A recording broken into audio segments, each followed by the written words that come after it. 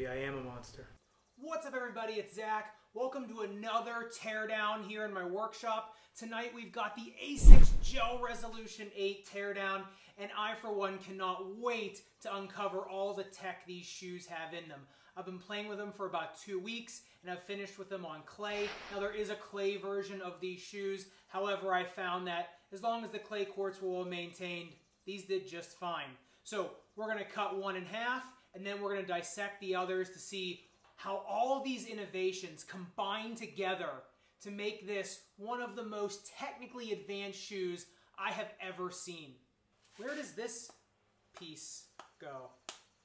And heads up, pretty soon we've got the teardown of the Nike Air Zoom GP Turbos. So if you want to see that video when it comes out, click the subscribe button and notification bell.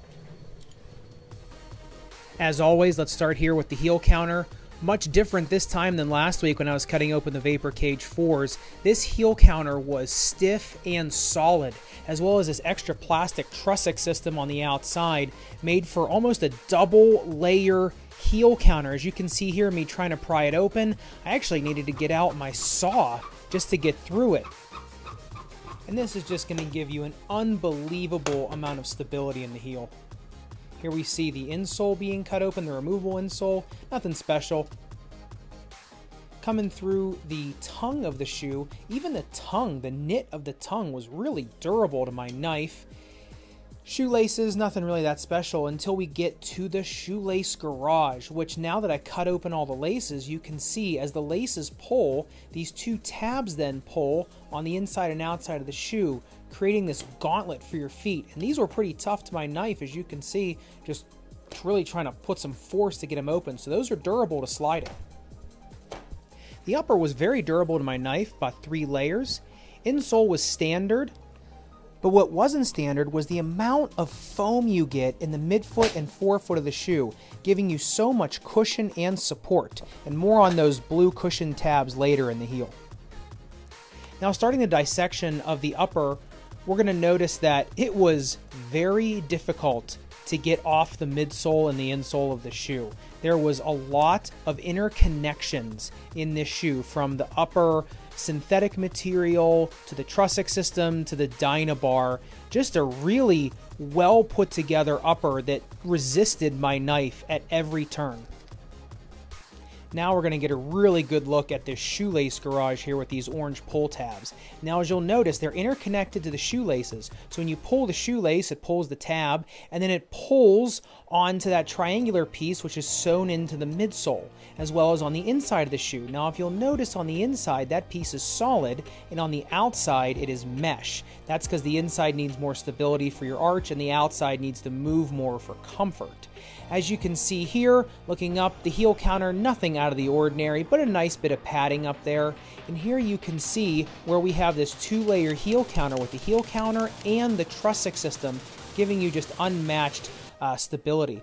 And here we go, glued upper as well, but what you'll notice is some modified stitching in the back, and that shoelace garage as well as the shoelace eyelets go through all layers, therefore giving you a lot of stability in the upper.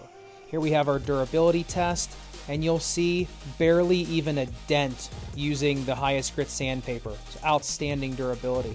Here we have a great look at the midsole, outsole, the Trusstic system, and Dynabar, and it really shows you how those all kind of come together to cradle your foot. And another look here at that double layer heel counter. Just great construction.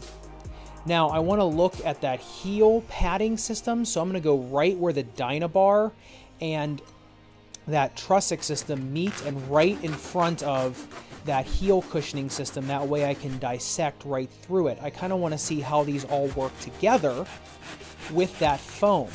Now, when I cut it through, I also didn't notice a shank, so I also want to see if there's a shank in this shoe hiding.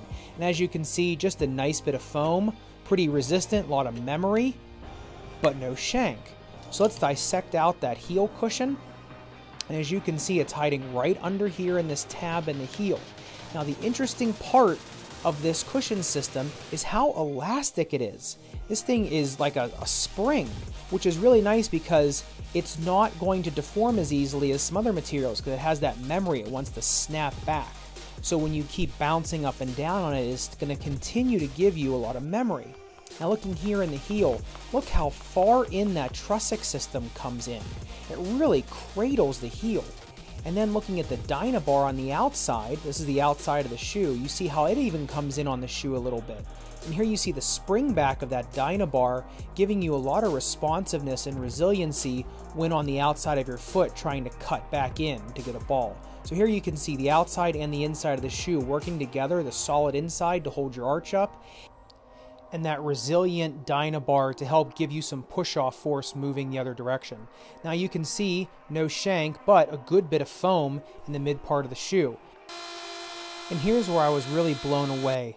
Our durability test revealed not even a millimeter of damage to that outsole, which blew away the Adidas Stycon and the Nike Vapor Cage 4s, which I thought had really durable outsoles. But this one was better. All right, well, I'm a believer.